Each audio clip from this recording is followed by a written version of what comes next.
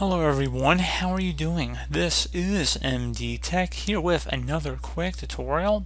In today's tutorial, I'm going to show you guys how to resolve if casting to devices are not working properly on your Windows 10 device. So this could definitely be a frustrating issue, and in today's tutorial I'm going to show you guys how to hopefully resolve it without too much of a hassle. So we're going to go ahead and jump right into it. So we're going to start by opening up the Start menu, type in Control Panel. Best match, go back with Control Panel right above App. So go ahead and left click on that. You want to now select the View By up here in the top right corner. Click the drop down and select Category View. Now select Network and Internet on the left side. Select Network and Sharing Center. Select Change Advanced Sharing Settings on the left side.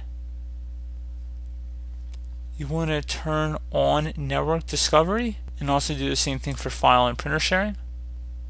Select the Save Changes. And once that's done, close out of here, restart your computer, and hopefully that would have been able to resolve the problem. Another thing you can attempt here would be to open up the Start menu, type in Device Manager. Go ahead and open that up, should be the best match.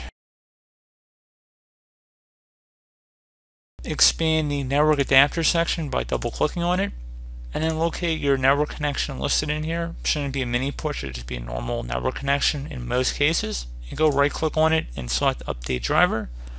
Select Browse My Computer for driver software, and then select Let me pick from a list of available drivers on my computer. Select Next. It should say it has successfully updated your drivers. Select Close.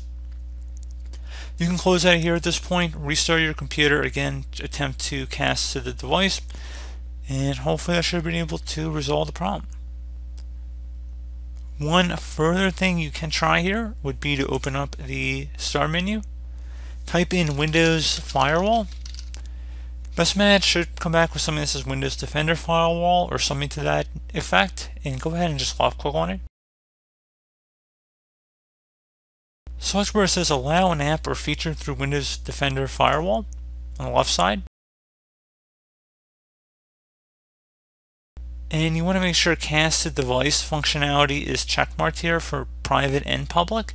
If for some reason it is not, you can select the Change Settings button right here, and then you have the option to modify it. So again, casted device functionality, you want to make sure both of these are checkmarked, and then select OK.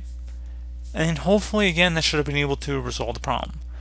So as always, thank you guys for watching this brief tutorial. Do hope I was able to help you out, and I do look forward to catching you all in the next tutorial. Goodbye.